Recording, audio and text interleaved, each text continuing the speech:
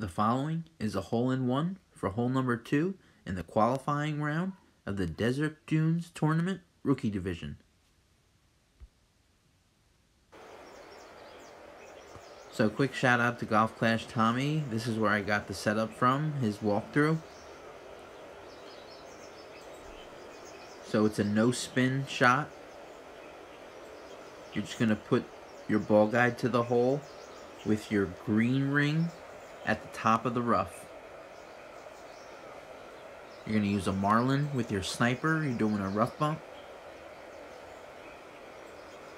You're going to adjust mid-distance, medium distance, minus 5%.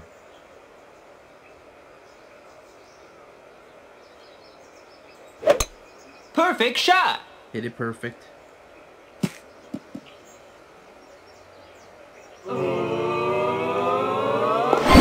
Hole-in-one!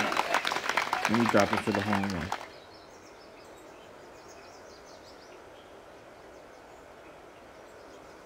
Thank you so much for watching. If you haven't subscribed yet, please go ahead and do so now. Also, be sure to hit the thumbs up on the video. Good luck out there.